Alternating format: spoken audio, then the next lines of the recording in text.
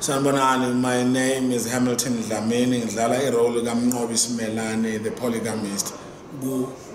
Umlilo on ETV. Dlala every Mondays at 9 o'clock.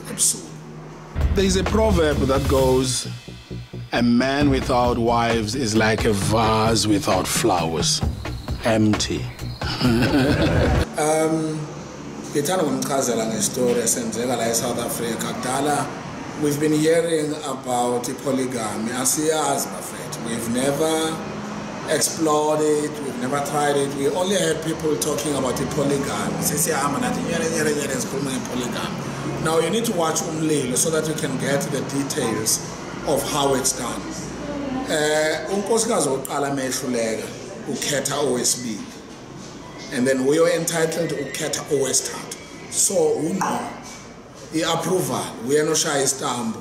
So la kuMlilo, the first wife has 2 children which are girls, and the husband wants the son. The first wife cannot give birth to a baby boy.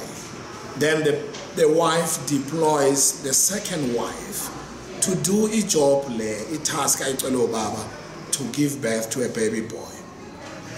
Now the second wife cannot give birth to a baby boy. What happens? We move on. Third wife funeka azale ingane yomfana, because this guy is a rich guy. He owns a fleet of trucks. Amanya traveler as far as DRC, all over Africa.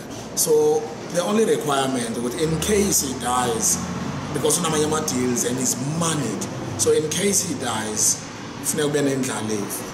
And I know people, we don't believe what indlalifa funeka ube ingane yentombazane nani. So indlalifa ingane yomfana. But kunzima ukuthi itholakale lengane in this family. So that's where our drama is at.